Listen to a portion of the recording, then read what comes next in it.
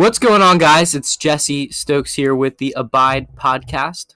This purpose of this podcast is to abide in Christ and to teach others to abide in Christ through preaching the gospel and making disciples.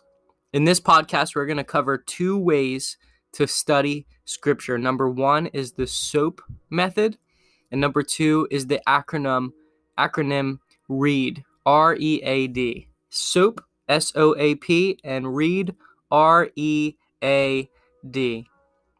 So first, why is it important to have a method to study Scripture? I think it's important to have a method to study Scripture because, like anything else, if you fail to plan, you plan to fail, right? If you don't have a way to dissect the Bible, sometimes we can get off track and off course and look at it as a whole and be overwhelmed. How do I handle this? What do I do? I just heard this statement today when I was listening to another podcast. It says, the man who wants to move a massive mountain starts by taking out small rocks. And I've also heard this quote, many small chops take down a big tree. So the principle is this, that sometimes the Bible can be overwhelming. It can look like a big task to understand the words of the page. But if we break it down into simple steps, it can make it easier for us to comprehend, understand. And that's how the Holy Spirit works. Through when we understand what we read, that's when the Holy Spirit can enlighten us and empower us and change us and transform us through His Word. The main way we change is through the study of the Word. You see, in Ephesians 1, Paul prays a prayer and he asks God to give him a spirit of wisdom and revelation in the knowledge of Him, having the eyes of our hearts enlightened so that we may know what is the hope to which He has called us.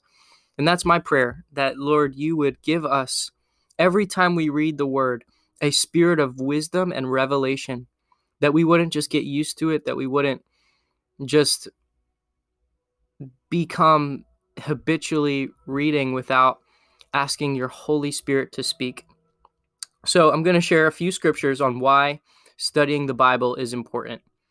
The first one is 2 Timothy 2:15.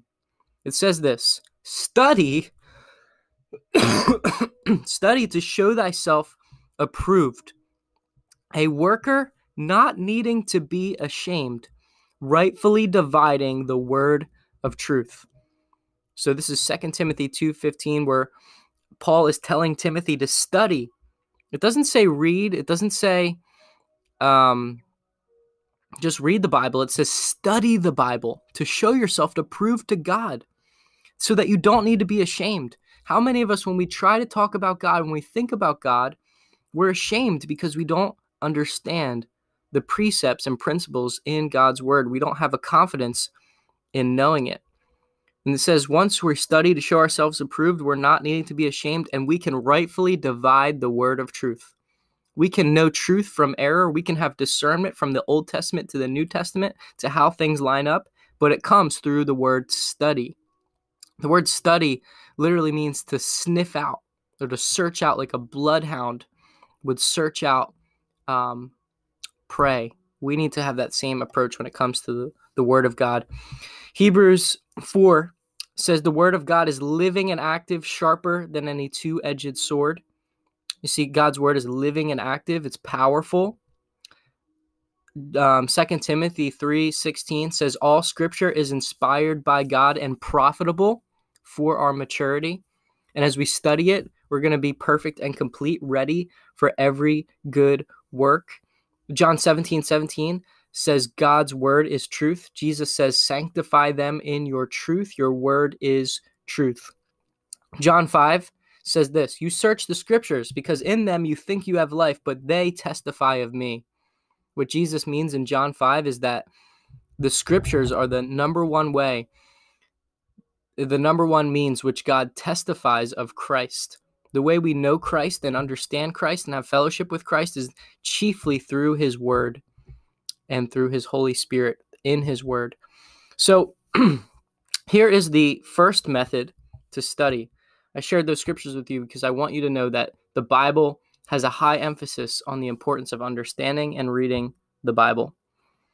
So the first one is the SOAP method. SOAP is an acronym for each letter standing for something: Scripture, observation, application, and prayer.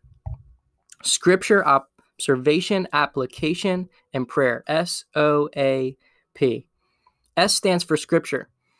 As we study the Bible, it's important to write out the Scripture in a notepad, or make sure we read the Scripture over and over again if we don't have the opportunity to write it down.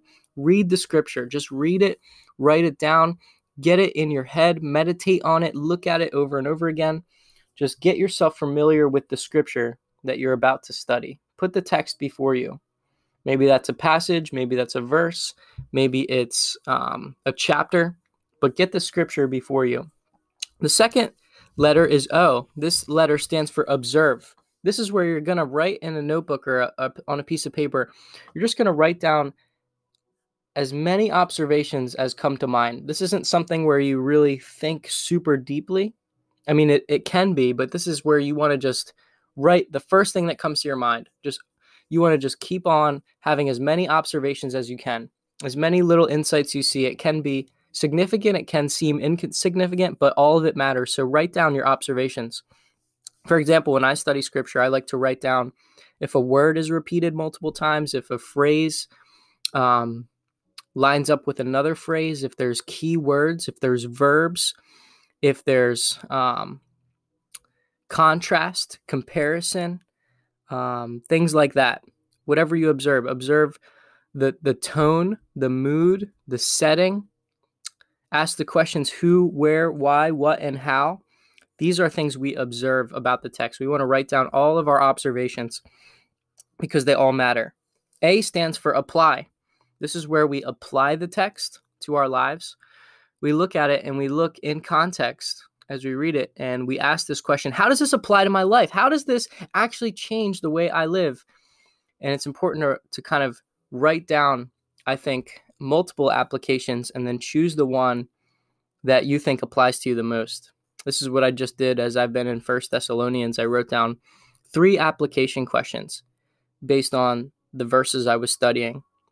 And I chose the one that was most applicable to me to really apply to my life. Because it's important to not just read the Bible, but apply the Bible to your life. How does this change you? How does this transform you?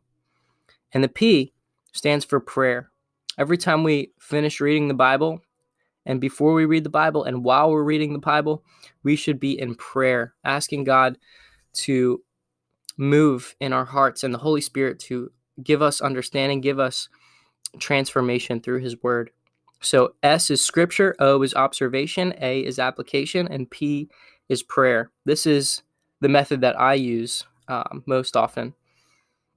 There's another method, another acronym called READ. This is also very similar, but just a different way of putting things. So READ stands for R is read, E is examine, A is apply, and D is diligence. R is read, E is examine, A is apply, and D is diligence. First is read. We want to make sure we read the text. Read it over and over again. Read it. Just have it before us. Very similar to the S in SOAP. E is examine. This is where we examine it. We look over it. We just search for context, deeper meaning, and we just examine deeper. We meditate on it, and we would search Greek words here. We would get a commentary. We would write down observations. We would just take a deeper look into that text. A is apply. We'd want to apply this, similar to the A in SOAP. We want to apply this, write down applications. And D is diligence. Now, this is important because D stands for diligence. If we want to study the Bible, we need to constantly remind ourselves that this takes diligence. We need to be diligent in the things of God. We can't just read every once in a while or just when we feel like it. No, we have to be diligent in our discipline and in our study of Scripture.